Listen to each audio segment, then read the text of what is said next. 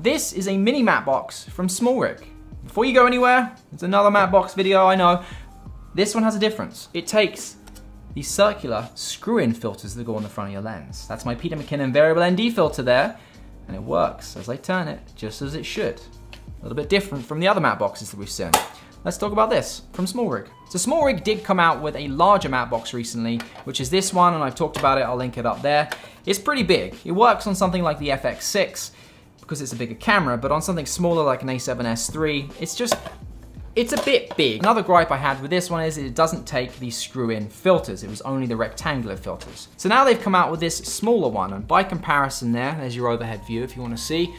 It's quite a bit smaller. And this one, as I showed you at the beginning, takes these screw-in filters. So I'm gonna show you how it works. It's very straightforward, very, very straightforward. Basically, you use these little step-up rings and they are threaded on two different sides. So we're gonna attach it to my Mikey lens right here, and you'll see right there, I don't know if that'll pick it up, but it's actually got like a lip on the inside as well, and that's how you screw it in. So that lip, on the outside of that lip, actually has threads. So in the box, you actually get a bunch of these. In case you're wondering the sizes that you get. So this one, this was a 95 to 82. So the size of this mat box is 95.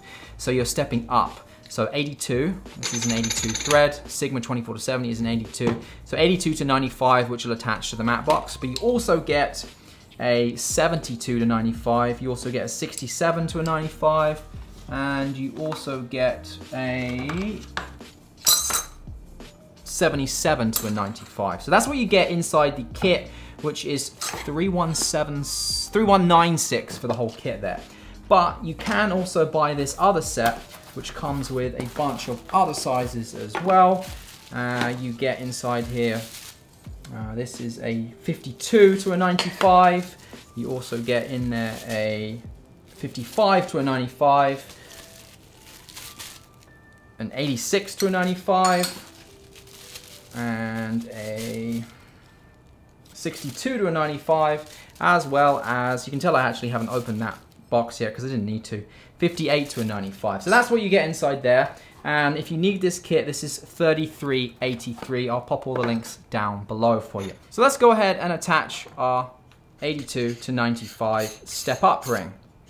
Okay, so I've tried out both ways, and it is a little bit easier to attach the filter in first and then put the mat box on. You can do it after the fact, it's a little bit fiddly because it gets quite tight in there. So my recommendation is to screw that in first, get that on like that, and then loosen this knob right here, which will basically loosen, I'll show you the top view there, it loosens that which attaches to the step-up ring. So as you see, as I tighten that, it tightens the ring rear, which grips onto the step-up ring. So loosen that way off, and then throw that over the top, like so, and then tighten up your knob right there. Oh, that's come off. There we go, click that in.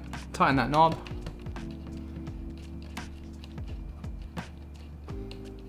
Get it nice and tight. And that's it, your mat box is on. With your barn door there again, much like the other one before, there's a knob there you can loosen and then you can completely control this.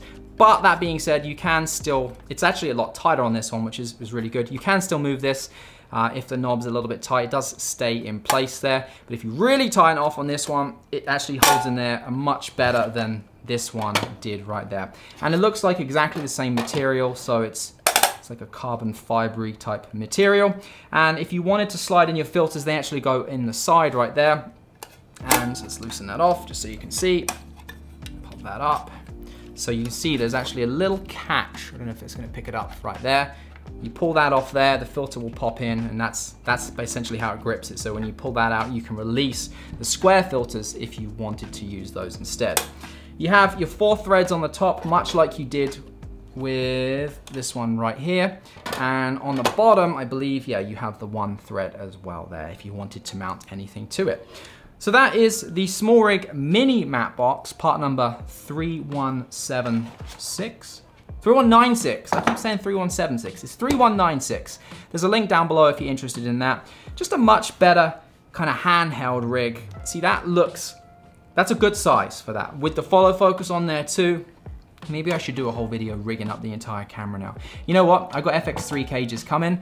We'll do a big build with the FX3 when that comes. If you're interested in that, subscribe down below, and that video will be coming in the next month or so. I've got a cage coming from SmallRig and another one coming from Tilter as well, and I'm gonna try out both because there's like no cages for the FX3 right now.